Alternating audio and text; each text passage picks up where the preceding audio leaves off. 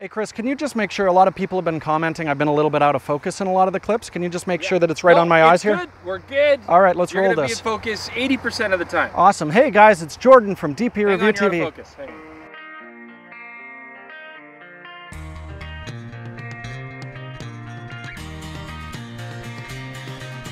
Welcome back, DP Review TV viewers. It's Jordan Drake, and I'm here to talk about ProRes Raw because we've looked at it coming out of the Nikon Z6, the Panasonic S1H. I've had some complaints about it. However, there's a new update to Apple's Final Cut that might address a lot of those, so we're going to take a look at those today. Now, a lot of people familiar with working with other video RAW formats, they were kind of surprised with Apple's ProRes because it didn't seem like you had a lot of the flexibility, specifically the ability to adjust your white balance or change your ISO after the fact, and Apple has now added those to Final Cut. Now, I expect we'll also see these features in Adobe Premiere or Avid. Unfortunately, they're not available just yet.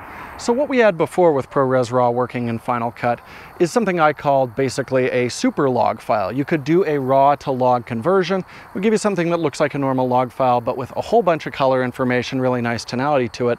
The problem is when I tried to do heavy exposure pushes, or especially if I really needed to move the white balance, the image would still fall apart, which is something I wasn't expecting with raw video.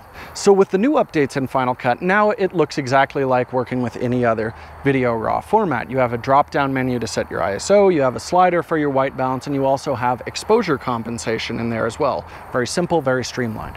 Okay, so the interface is more familiar, but are we actually going to see any difference in the results? Well, I went back to my earlier test when we were looking at S1H ProRes Raw, put that same clip in with the new software, set the white balance where it should be, and everything looks perfect. Just to confirm things, I did the exact same thing in a scene where the white balance is completely out with skin tone in it, and you can see here you can bring everything back in line with no issues in the image. It's a huge improvement. Now, one thing filmmakers are going to be really familiar with, but a lot of photographers or enthusiasts might not be aware of, is this ability to set your ISO after the fact. Now, Red's been doing this for a long time, but it's very similar to the ISO invariance tests that we do here at DP Review. Essentially, what you're doing is shooting the image at your base ISO and then bringing your exposure up. Now, you still get some noise in the image when you do that. The benefit is you hang on to a whole lot more highlight information. However, things have gotten a little bit more complicated in sensor design in the last few years. So with those earlier sensors, you would just set it to your base lowest sensitivity, shoot everything there, and in post bring it all up to the exposure level. You didn't have to actually dial in your ISO on the day of shooting. Now, however, we've got a lot of cameras with dual gain sensors in them. So what that means is you've got essentially two base sensitivities. Now, it seems pretty straightforward. A lot of cinema cameras or the Panasonic S1H will tell you what those sensitivities are, but a lot of still cameras won't. Okay, so how are you going to figure out what that second native ISO is? Well, it's actually pretty straightforward. Just put your camera into its lowest sensitivity while recording RAW and raise your ISO until you see a sudden drop in the amount of noise in the image. That lets you know you've just found that second gain setting. So now how do you expose the image? Well, you're going to pick. Basically, you treat your camera like it's got two sensitivities. It's got a lower sensitivity that you can use in bright light, and it's got a higher sensitivity that you can use in very low light. Now, after that, you fine-tune your exposure in post using that ISO slider. I prioritize to make sure my highlights are protected, then use the exposure slider to bring those shadows and midtones to where you want them to be.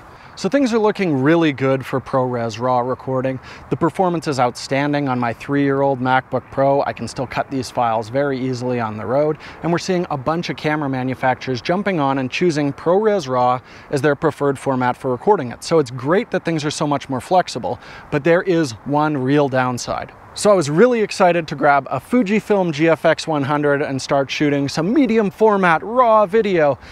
But it turns out that some functions aren't available in some cameras. So Photo Joseph brought to my attention that there's actually a list on Apple's site, not only for which cameras are supported, but of those cameras, which features they're going to give you. And the Fujifilm cameras and all the Sony cameras are not giving you that white balance adjustment that I think is so important when shooting raw video. On top of that, the Nikon cameras don't offer you either white balance or ISO or exposure adjustment. You're only going to have that raw to log conversion option.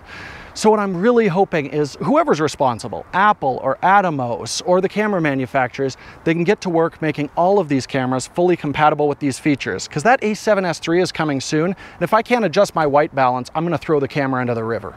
So we're going to be talking about ProRes Raw a lot because it's going to be supported on the Panasonic S5, the Sony a7S III, and probably a bunch of cameras that are coming out in the fall. I do think it's going to be the preferred recording format if you're looking for compressed RAW, but if you want to see all the updates, don't forget, follow us on Twitter, Instagram. Make sure that you subscribe to DP Review TV so you can check out all that info soon.